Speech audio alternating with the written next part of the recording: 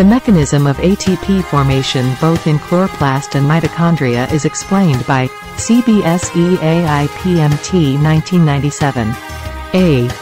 Relay pump theory of Godlewski. B. Cholodny-Went's model. C. Chemiosmotic theory. D. Munch's mass flow hypothesis. Answer is C.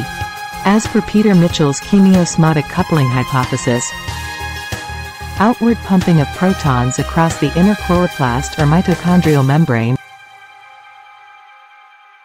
results in accumulation of protons between outer membrane and inner membrane. A proton gradient is thus established. As protons now flow back, passively down the gradient, the proton motive force is utilized to synthesize ATP. Organelles can be separated from cell homogenate through CBSE AIPMT 1989. A. Chromatography. B. X-rays diffraction.